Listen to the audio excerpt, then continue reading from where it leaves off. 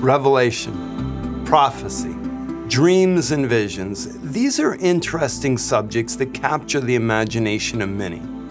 Paranormal experiences have become a fascination for many around the world in almost every culture. Tarot cards, astrology, psychics, witches, and mediums hawk their services, and masses flock to their offer of knowledge and insight, understanding and wisdom. What drives this hunger?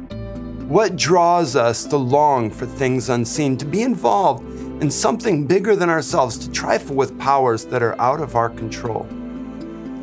God promised that in the last days He would pour out His Spirit and that supernatural experiences would abound, experiences like dreams, visions, and prophecy, occurrences like signs, wonders, and miracles. But these have a purpose in God's plan. They're intended to lead people to something. God's intention is that everyone who calls on the name of the Lord will be saved. Supernatural activity is intended to draw us into relationship with the supernatural God. Relationship. According to Oxford Dictionary, relationship is defined as the way that two things are connected. Supernatural activity was never intended for our entertainment. It was very purposeful. Its purpose was to strengthen our connection to God. From the very beginning, God has reached out to mankind to foster relationship with them. He walked with Adam and Eve in the garden, speaking to them and revealing His plan for them, helping them to walk out the purpose He created them for, to expand the reach of the garden until the whole world was one with paradise. Even after the fall, when Adam and Eve had sinned, God's intention had not changed. He knew exactly what had happened. He knew what they had done, and yet He came like every other day to walk through the garden with His friends and to talk with them. God is still releasing supernatural activity today to people that walk with Him and people that don't yet. He is pursuing relationship, and relationship requires communication. This is the mystery of intimacy with God.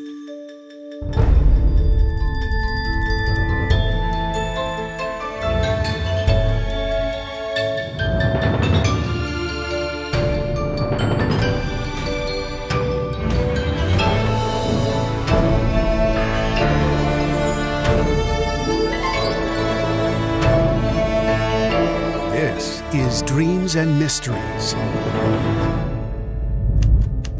The strength of every relationship can be seen by the level of communication within it. Experts can observe the way two people talk to each other and predict how long that relationship will last. Communication is the key to starting a friendship, nourishing companionship, and developing intimacy. Think about the different types of relationships we have. With strangers, there's little to no relationship. There's not a connection. We barely speak to them. Depending on your culture, the interaction is different, but the result is the same. If someone's walking down the street and passes a stranger, there's often little interaction. If you're in a large metropolis, you may not even acknowledge they're there. Most often, we keep our head down and accomplish whatever the task is that's in front of us, getting to work, going to a meeting, finding our destination, or returning home.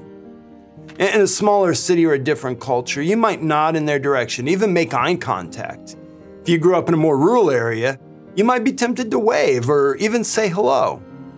If you're introverted in private or extroverted in social, either way, you won't often start a deep conversation. There will likely be little self-disclosure. What would change this? Need, desperation. If someone was being robbed, they would cry out to anyone in the vicinity. When someone is hurt, in an accident, or distressed, our interactions change. One would not often start with personal information, but we'd ask for the help we need. Call the police, get an ambulance, stop that thief. Another level of relationship is that of acquaintances. Imagine you're at a social gathering and you only know a couple people. Crowd of people, and maybe you have some connection. You're all in the same place. You know the same person. You work at the same place.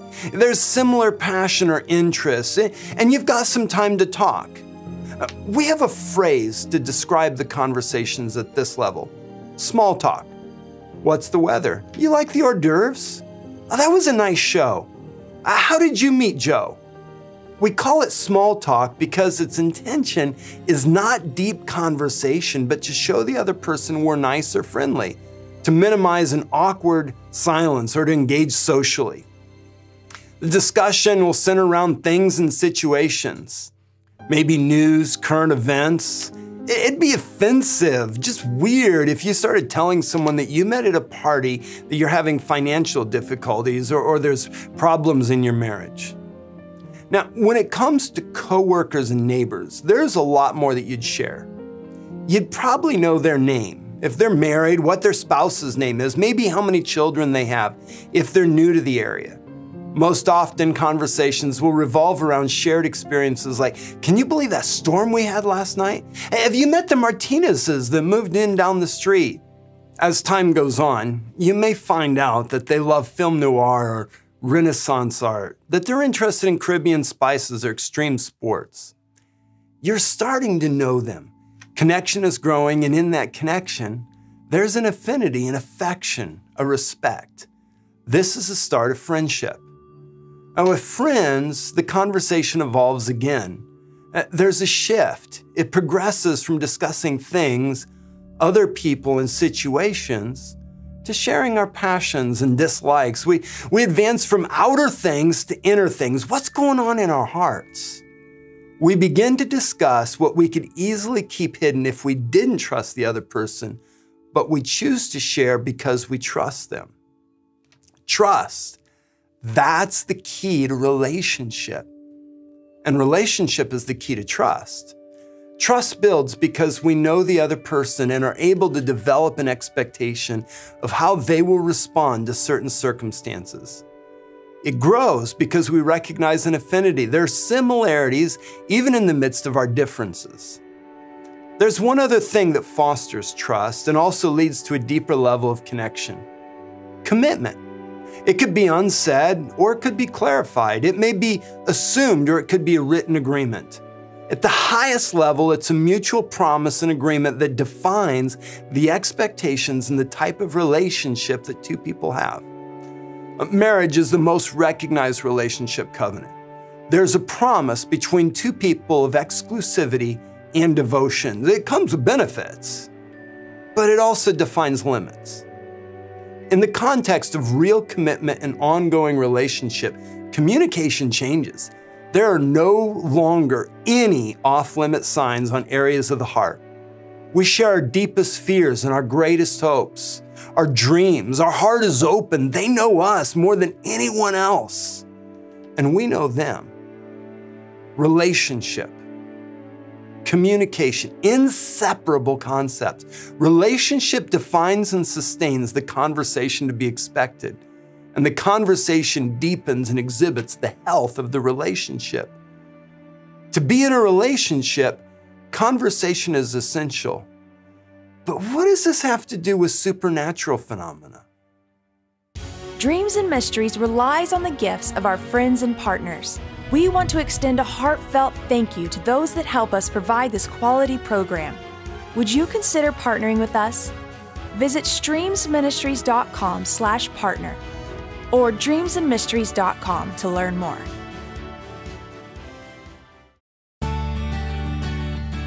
You can all prophesy, but some are prophets. What is the difference? Join John E. Thomas as we dig deep into the ministry of the prophetic. Practical Prophetic Training is an equipping course designed to help you grow in anointing, character, servanthood, and effectiveness as you press into the Spirit of God for more clarity and impact through revelation. Explore the difference between Old and New Testament prophetic ministry, the path of growth God takes someone on to expand their sphere of authority, how the prophetic office interacts with apostles, evangelists, pastors, and teachers, and learn many of the ways the prophetic functions. Visit streamsministries.com/classroom today or call 1-800-538-5285 to catapult your discipleship to the next level. Do you desire to go deeper in prayer? Would you like your scripture reading to become an adventure of discovery? As you unearth the ancient practices John Paul Jackson and John E. Thomas share in the Art of Praying the Scriptures collection, your connection with God will deepen and broaden. In the Art of Praying the Scriptures book, teaching set, and study card, you will discover a fresh look at Lectio Divina, divine reading, and learn the benefits that reading and meditating on Scripture can bring to your spiritual life.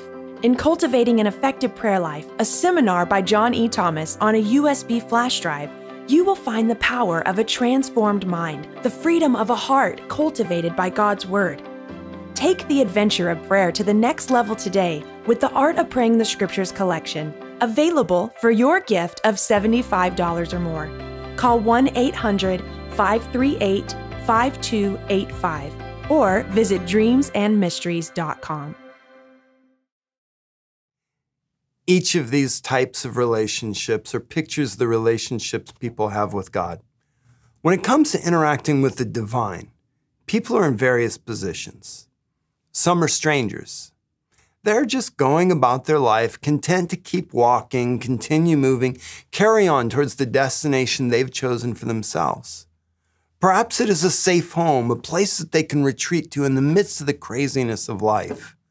For others, it is a loving family, the feeling of belonging, being rooted and accepted, maybe even the feeling of being needed. It could be accomplishment, a position of influence and power, the accumulation of wealth and possessions. Maybe the destination they imagine is just shelter from the loneliness. Maybe it's the experience of pleasure or escape from the monotony of everyday life. Busy in the pursuit of a goal, they move through life not acknowledging the God who is there, giving them a dream, speaking to their heart, warning them of trouble, or saving them from pitfalls. When the facade of sufficiency falls away, cries for help come. They begin reaching out to anyone, anything that is close. When life falls apart, everyone prays. This is a relationship strangers have with God. They just go about life until something goes wrong. They feel they don't need God until they need someone to bail them out of their situation. For others, God is an acquaintance. Perhaps they grew up in church or in a setting where it was normal to go to church or to say that one is religious. I know God. I remember the stories from Sunday school. I like Jesus. If someone asked, we would say that we're Christian, but not very religious. I faithfully go to church every Easter and Christmas. I'm not sure what it all means, but that's okay. I'm a good person. There are levels of acquaintances. Some we see once a year or rarely. Some we see all the time. A close acquaintance with God is someone who attends church regularly. They pray over their meals, enjoy the idea of going to heaven when they die. When they happen to be in God's presence, they say hello and are nice, but then go about the day and not aware of Him being near. God is not on their mind unless circumstances or other people bring Him up. Life goes on, and while there is an acknowledgement of a spiritual reality, the experience of it is anemic. Maybe our connection is a little closer. We live in the same neighborhood as God. We thank Him for meals, text Him regularly with nice devotionals or Bible reading. Talk about the weather and special occasions. We would consider Him a friend. We can explain to someone a few of His likes and dislikes. We've heard the story and can accurately describe Him when asked. But I have to ask, do we know His heart? How often do we share our fears and dreams, our hopes and anxieties, our passions and pet peeves? Do we only call on Him when we need something? Do we only hear Him talking when He's telling us what to do? Is it a relationship of the head or a relationship of the heart? Perhaps it is truly a relationship of the heart. We're passionate about God. We know how much He's delivered us from, and gratefulness marks our thoughts of Him. Maybe our relationship with Him is interactive and growing. This is the goal.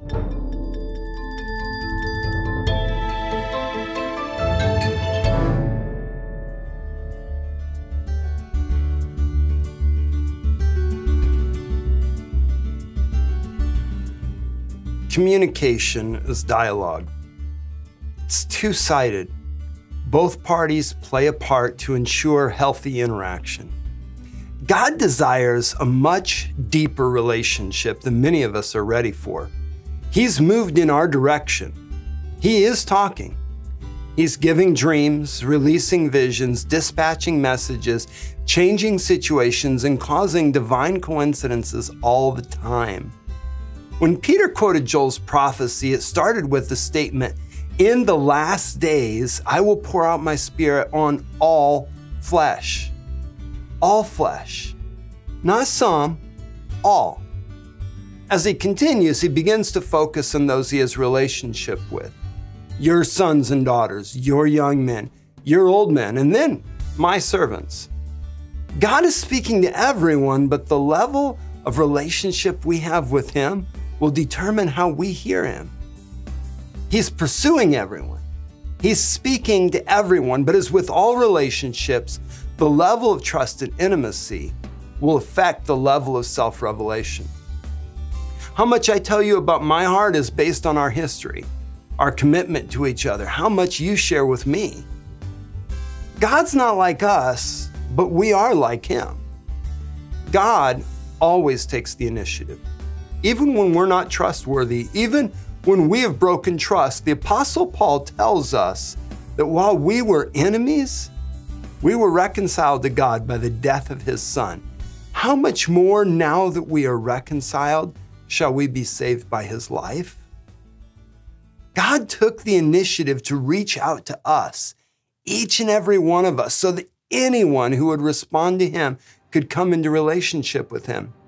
Maybe you don't have that type of relationship. Perhaps you've had a dream, or you knew something that you couldn't have. Perchance you've seen things that other people didn't see. God's reaching out to you. Maybe none of these things have happened to you, and you wonder what people are talking about when they discuss them. It's possible they're crazy. It doesn't make sense, but something haunts you in the back of your mind. There must be more. There has to be someone that has put this all together. You have a purpose. There must be a meaning to this all. He is reaching out. God so loved the world that he gave his only Son so that anyone who puts their trust in him might have eternal life. Anyone. That includes you. And it's easy to respond.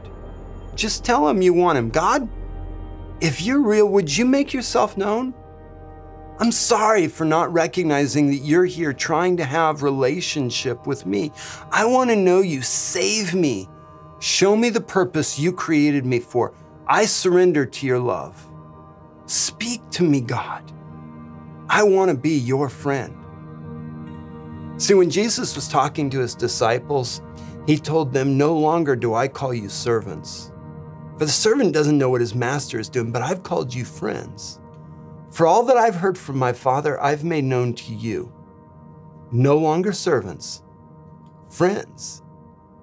It's about relationship. And notice what he says the meaning of friendship is in his eyes.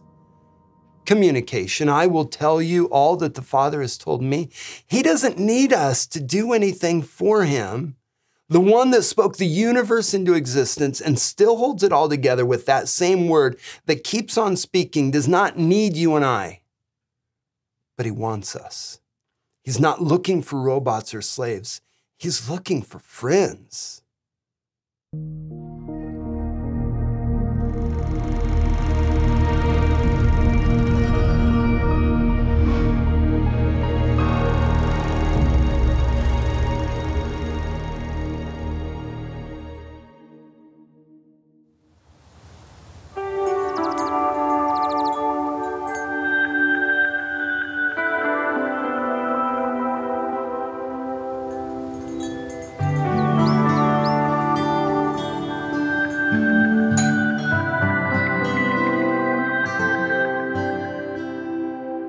In my dream, a woman my husband and I know, named Anne, came to the door.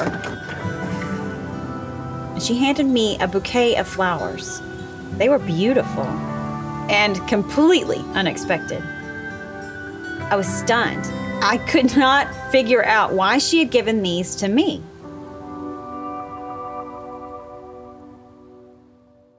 This dream is so much fun. Now, a little background information will help you understand where this interpretation comes from, because the dreamer was trying to figure out whether or not they were supposed to sell their house. They'd been trying to decide if they were supposed to move into a different place or if they were supposed to stay at the same place. And they were asking the Lord. They'd been crying out and praying, what do I do? I want to make sure that I make the right decision. They were very concerned about making the right decision, that they didn't make a mistake. And so God comes and he gives them this dream where their friend, whose name happens to be Anne, comes to them bringing flowers to their front door in the very house that they're thinking about selling. Now, Anne, very interesting. In this dream, the meaning of the name is what's important to understand Anne. The name Anne actually means grace. And so what God is saying is that there's grace for you that's coming to your door. Anne is bringing flowers. Flowers will represent the presence of the Lord, the fragrance of the Lord. And so what God is saying in this dream to this dreamer is that you have the grace to make this decision. My presence is with you. Too many times we want dreams to mean something that they don't. We want a yes or a no. Do I do this or do I not? But this dream is actually revealing to the dreamer the level of relationship that they have with God. God is not thinking of them as a slave. He's not telling them what to do. He's letting them know that he's going to be with them and they can make the decision, and he will be with them whatever they decide. God has concealed messages in the dreams we dream, and as we search them out, we learn more about his ways. Decades of study and thousands of dream interpretations gave John Paul Jackson a unique perspective on understanding dreams. With the Beginner's Dream Kit, you'll be taught to recognize the 20 most common dreams and what they are saying. This kit includes the Top 20 Dreams book, John Paul's 2-CD set teaching the basics of dreams and visions, the Moments with God Dream Journal, and 2 dream cards to help you understand your dreams. For your gift of $60 or more, we will send you these important tools designed to start your journey towards a greater understanding of the dreams you dream. Order your Beginner's Dream Kit today. Visit dreamsandmysteries.com or call 1-800-538-5285. Growing in the prophetic is a lifetime pursuit, and we can receive much wisdom from those that have been on this journey. In the Growing in the Prophetic series, you will hear John Paul Jackson share practical wisdom regarding prophetic ministry and the difference between prophets and psychics. You will also hear John E. Thomas share how your relationship to your earthly father affects how you hear from God. In the Growing in the Prophetic series, you will be equipped with Father is Love, an audio CD from John E. Thomas, and audio teachings by John Paul Jackson, Developing Your Prophetic Gift, Wisdom and the Prophetic Journey, and Prophets and Psychics. You'll also receive 2 study cards, Tips for Giving a Prophetic Word and Tips for Receiving a Prophetic Word. For your gift of $75 or more, we will send you all 6 of these life-changing resources. Visit us online at dreamsandmysteries.com or call 1-800-538-5285.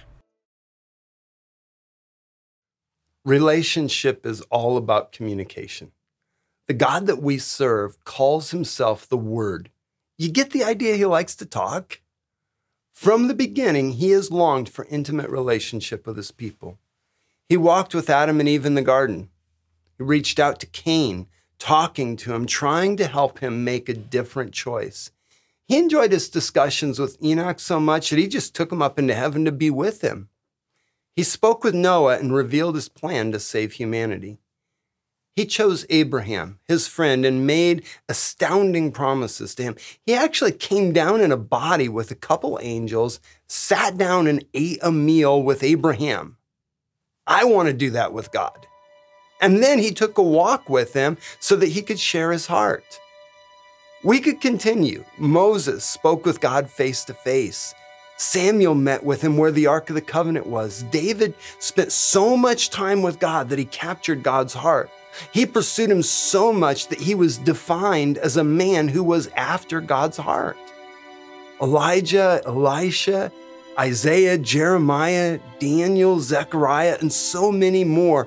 God is a God who speaks, and his desire is relationship. No longer do I call you servants, Jesus said, but I've called you friends. He wants to spend time with us, and he wants us to spend time with him. He wants us to talk to him, and he will hear. He wants to talk to us, and we will hear. There is a hunger growing in the world for supernatural encounters, a desire for something bigger than us, a longing for the unseen. It is a hunger that God put in our hearts.